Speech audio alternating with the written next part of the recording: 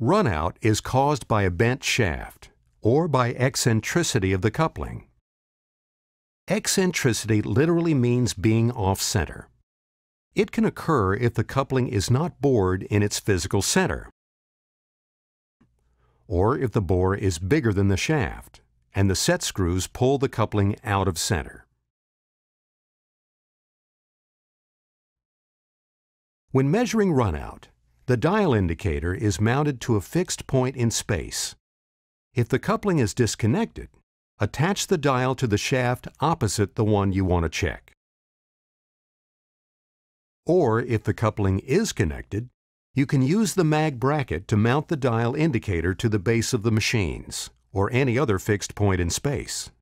We recommend that you first check for runout at the hub or rim of the coupling, because there you will pick up both eccentricity and bent shaft. Some people will also measure runout in the axial direction, which, in addition, would tell you if the coupling bore is skewed. Before taking the readings, make sure the dial is mounted perpendicular to the shaft.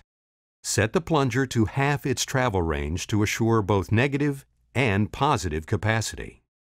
Once the dial is affixed, rotate the shafts. Make sure you rotate in only one direction. Find the greatest distance from zero in either positive or negative direction. Stop rotating the shafts and reset the dial to 0. Now, continue rotating the shafts and watch the dial for the maximum amount of change, which equals the total amount of runout.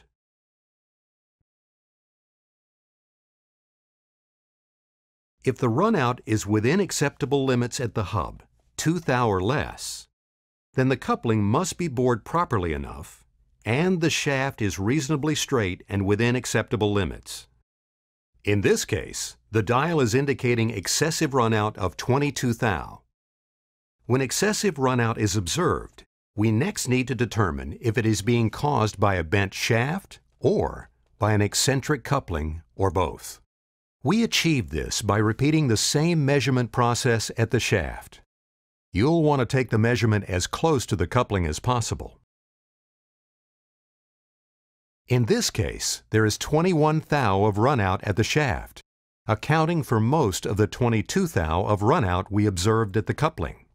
Therefore, the bent shaft is the problem. If our measurement at the shaft had been close to 0, the problem would have been eccentricity of the coupling.